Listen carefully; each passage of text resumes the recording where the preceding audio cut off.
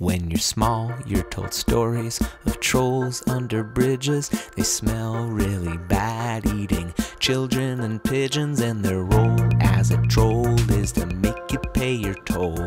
And if you don't pay them, they might crush you and eat your soul. Eat your soul. Now did the troll build a bridge? Nah, he's just a bully. He set up shop, there he saw an opportunity, because the system was set up so that he could use his brute force to make you do what he wanted you to do. He wanted you to do.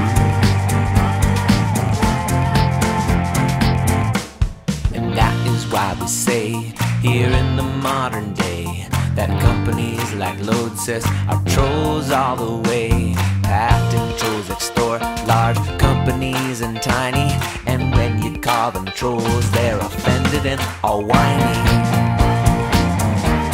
They get all kinds of whiny. They don't build anything, they're lifeless, soulless creatures. They glom onto creative folk and suck away like leeches. They're the perfect symbol of our time. Their smell cannot be rancor. They represent our current state along with investment bankers.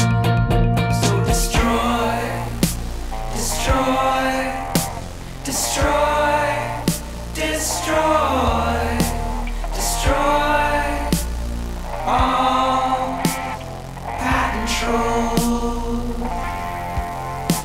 If you're not making